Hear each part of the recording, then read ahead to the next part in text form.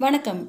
அருள்மிகு பழனியாண்டவர் மகளிர் கலைக்கல்லூரி ஐக்கியூஎஸ்சி சார்பாக நடைபெற்று கொண்டிருக்கும் இந்த 7 நாள் கல்லூரி அலுவலர்களுக்கான நிகழ்ச்சியில் பங்கு பெற்று சிறப்பு செய்து கொண்டிருக்கும் எமது கல்லூரி அலுவலர் மற்ற கல்லூரி சேர்ந்த அலுவலர்கள் அனைவருக்கும் எங்கள் ஐக்கியூஎஸ்சியின் சார்பாக வணக்கத்தை தெரிவித்துக் கொள்கின்றேன். மிக சிறப்பான 7 நாட்கள் இந்த நிறைவுறும் தருணத்தில் நாம் இருக்கின்றோம். எப்படி ஆரம்பித்தோம், எப்படி நிறைவுறுகிறது என்று யோசித்து பார்க்கும்போது பிரம்மாண்டமாக இருக்கின்றது.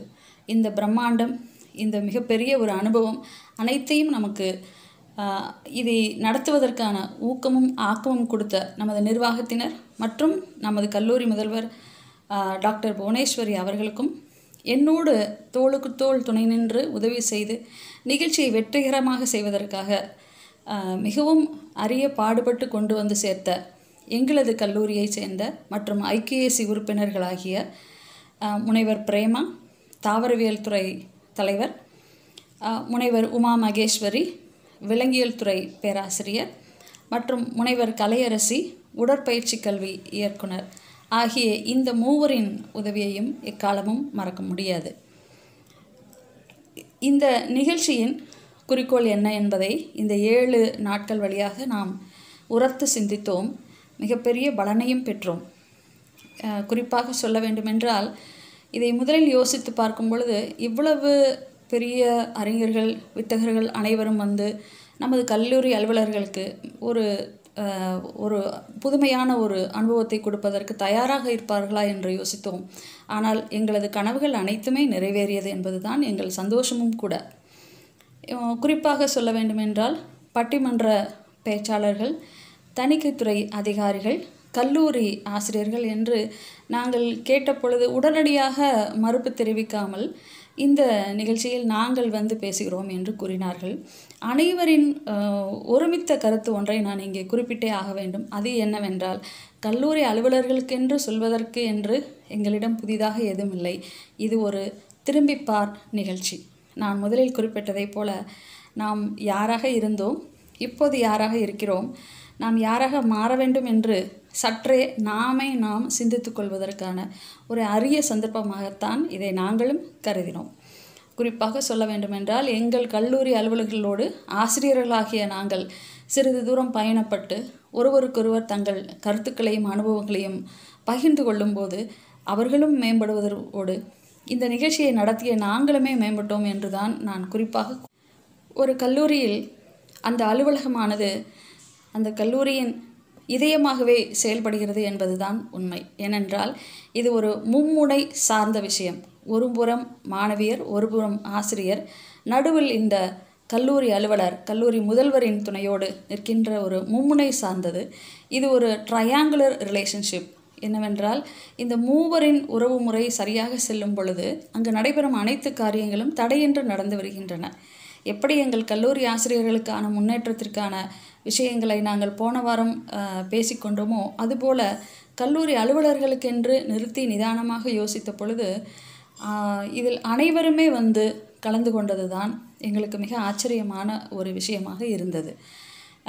எல்லா அறிஞர்களும் கூறியதைப் போல சில கருத்துக்களை மட்டும் நாம் இந்த கடைசி நாளான அன்று சற்றே சிந்தித்து பார்ப்போம். ஒன்று, அனைவரும் குறிப்பிட்ட ஒன்று, நேரம் கடைப்பிடித்தல். நாம் வேலை பார்க்கும் இடத்தில் சரியான நேரத்தில், சரியான விகிதத்தில், சரியான முறையில் ஒரு வேலையை எப்படி முடிப்பது மற்றும் கல்லூரி அலுவலகத்திற்கு நேரம் தவறாமல் வந்து சேர்வது என்பதை குறிப்பிட்டு பேசினார்கள். மற்றும் ஒரு குறிப்பிடக்கூடிய விஷயம், நாம் நடந்து கொள்ளும் கண்ணியம் எப்படி இருக்க வேண்டும், நம்மளோட ஆடையிலும் பேச்சிலும் நடையிலும் வெளிப்பட வேண்டும் என்பதை மிக அருமையாக கூறினார்கள். அதை பற்றி எங்கள் கல்லூரி அலுவலர்களிடம் சிந்திப்பதற்கு என்று தனியாக ஏதுமில்லை. ஏனால் அவர்கள் அதற்காகவே வாழ்ந்து கொண்டிருப்பவர்கள்தான் என்பதுதான் உண்மை. மற்றும் சில தனிப்பட்ட விஷயங்கள் என்றால், எப்படி ஒரு விஷயத்தில் கோபப்படாமல் செயல்பட வேண்டும், எரிச்சல் அடையாமல் செயல்பட வேண்டும், காரியத்தை முழுமையாக செய்து முடிக்க வேண்டும், பெர்ஃபெக்ஷன் என்ற ஒரு நிலையை அடைய வேண்டும் என்பதை பற்றியெல்லாம் குறிப்பிட்டார்கள். இது அனைத்துமே அறிவுரை என்று கூறுவதற்கல்ல, நாம் அந்த இதில் எந்த அளவில் இருக்கின்றோம் என்று உங்களோடு சேர்ந்து ஆசிரியர்கள் நாங்களுமே கற்றுக்கொள்வதற்கான ஒரு தருணமாகத்தான் நாங்கள் இதை எடுத்துக்கொண்டோம். சில நேரங்களில் நம்மளது வேலைப்பளு அழுத்தும் பொழுது நமக்கு உருவாகக்கூடிய ஒரு மன அழுத்தம் என்பதை எப்படி அதிலிருந்து வெளியே வந்து நம் சகஜ நிலைக்கு திரும்பி நம் வேலையை திறம்பட செய்ய வேண்டும் என்பதை இந்த 6 நாட்களும் நமக்கு எல்லா அறிஞர்களும் எடுத்து கூறினார்கள்.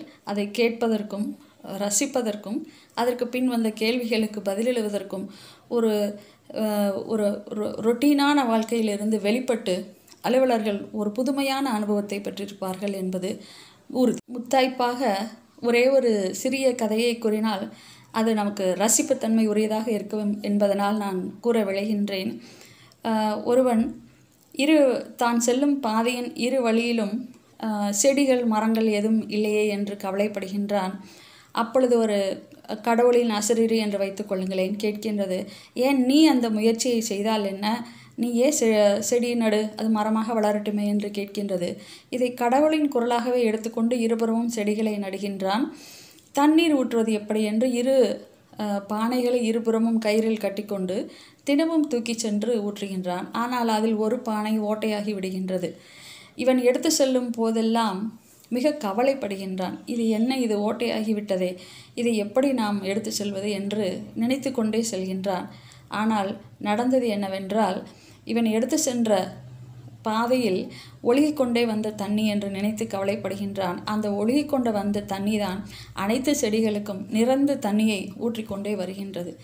ஆகவே ஒரு விஷயத்தை நாம் எதை நம்மளுடைய குறைபாடாக நினைக்கின்றோமோ ஒரு நாள் அந்த விஷயமே நம்மளுடைய நிறையாக மாறுவதற்கும் ஒரு சந்தர்ப்பமாக இது இருக்கும். ஏனென்றால் அந்த ஒழுகிக்கொண்டே வந்த தண்ணி சீராக ஊற்றி சென்றதனால் அந்த வழியில் நட்ட அனைத்து செடிகளும் ஒரே அளவில் வளர்ந்து அழகாக பூத்து கொள்கின்றன. ஆகையினால் வாழ்க்கையில் இந்த நிகழ்ச்சியில் கலந்து கொண்ட கல்லூரி அலுவலர்களே, நாம் கற்றுக்கொண்டது என்னவென்றால், எதுவும் நம் வாழ்க்கையில் குறையாக அமைவதில்லை. அனைத்துமே நிறையை கொண்டு வந்து சேர்க்கும் ஒரு மிகச்சிறந்த செயல்களாகவே நம் வாழ்க்கையில் அமையும்.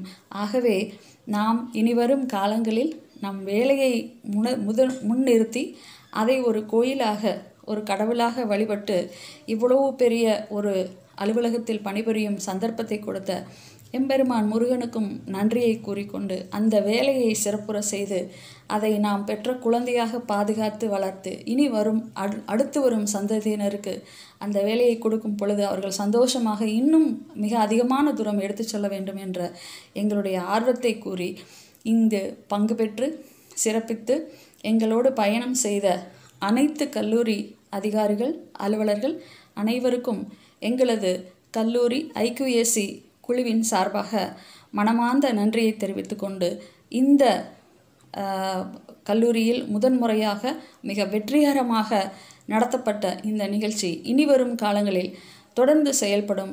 என்றும் ஒரு நாள் இந்த படை வெல்லும் வெல்லும் வெல்லும் என்று கூறி நன்றி கூறி விடைபெறுகிறேன்.